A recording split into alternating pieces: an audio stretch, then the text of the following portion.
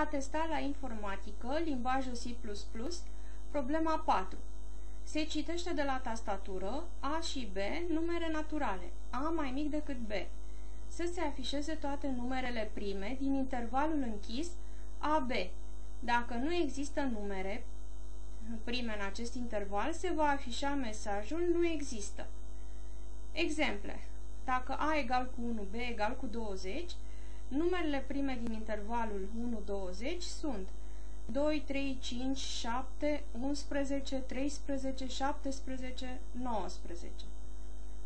Dacă A egal 32, B egal 36, se va afișa mesajul nu există. Deschidem codeblocksul, creăm un nou proiect C++,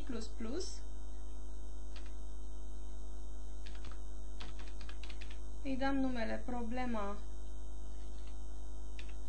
4, finish.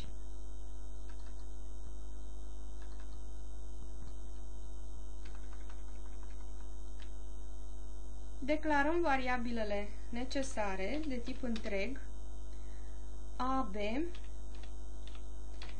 două variabile contor I și J și o variabilă OK și încă o variabilă NR.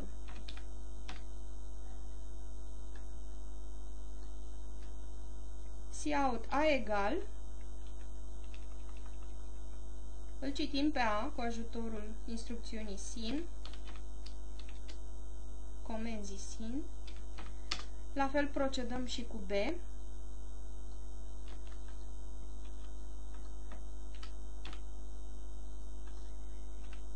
Datele de intrare se presupun corecte, deci nu o să verificăm dacă A e mai mic decât B. Se presupune că utilizatorul introduce corect datele. Facem un for de la A la B.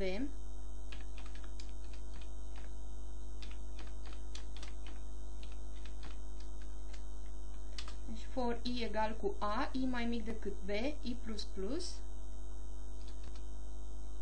Presupunem că I este număr prim, adică variabila OK este 1. Facem un for de la 2 până la jumătatea lui I, for J egal cu 2, J mai mic egal decât I pe 2, J++. Dacă I se împarte exact la J,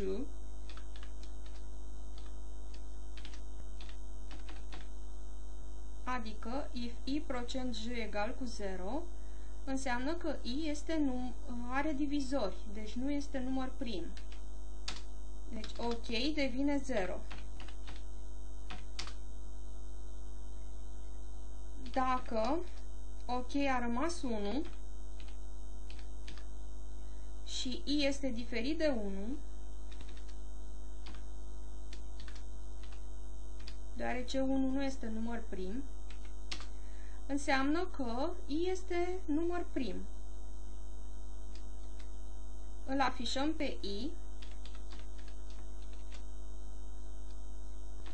punem spațiu după el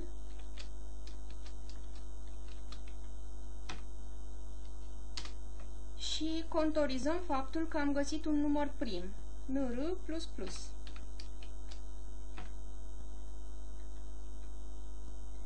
Dacă după ce am parcurs toate numerele din intervalul închis AB, NR a rămas 0, înseamnă că nu există numere prime în intervalul închis AB. If NR egal cu 0, cout nu există.